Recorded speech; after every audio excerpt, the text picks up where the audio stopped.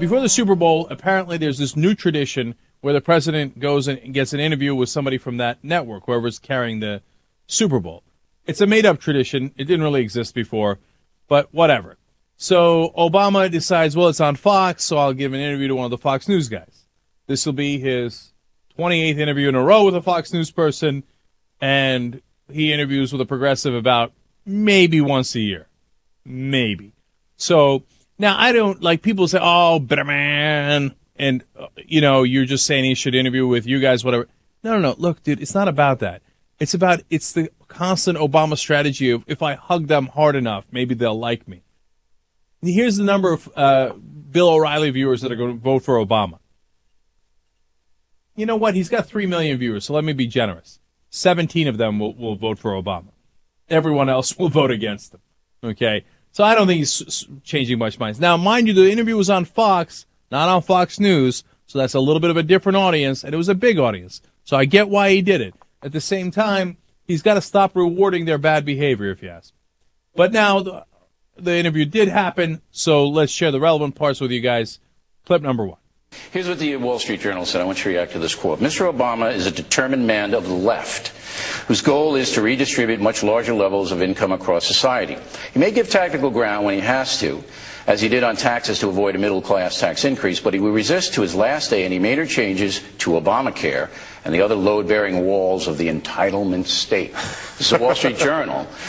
Painting you as a pretty left-wing guy. You're going to draw the line. The Wall Street Journal will probably paint you as a left-wing guy. No. If you're talking about the Wall Street Journal editorial page, that's what this is. That's like quoting the New York Times editorial. Do you deny their assessment? Do you deny that you're a man who wants to redistribute wealth? Absolutely. You deny that? Absolutely. Bill, I didn't raise taxes once. I lowered taxes over the last 2 years. But I lowered taxes for the last 2 years. But the entitlements that you champion do redistribute wealth in the sense that they provide insurance coverage for 40 million people who don't have it. What is absolutely true is I think in this country, there's no reason why if you get sick you should go bankrupt. Now, the notion that that's a radical principle, I don't think the majority of people would agree with you on. Then why do the majority of people in the polls not support Obamacare? Actually, I think it's pretty evenly. It's close. It's evenly divided, Bill. Look at that. Obama is trying to defend himself by telling the Wall Street Journal, owned by Rupert Murdoch, the Bill O'Reilly program on Fox News, owned by Rupert Murdoch. No, I lowered your taxes. And was it good enough? Of course not. There's O'Reilly quoting the Wall Street Journal saying, nah, it doesn't count. You have to give us everything. If you don't give us everything, we're still going to say you redistribute wealth, obviously making an allusion to socialism, et cetera, et cetera. And Obama's still on there trying to convince them that he did the right thing. Mr. President, you're never going to convince them. All right, clip number 3. But the pundits now say you're moving to the center to raise your approval. Is that true? You're moving to the center? No. Because we were set up over there, and then they moved you a little to the center. Here's what I think is true. Over the first 2 years of my presidency, we had a complete disaster, right? We had a complete crisis. The financial markets were breaking down. We were slipping into a Great Depression.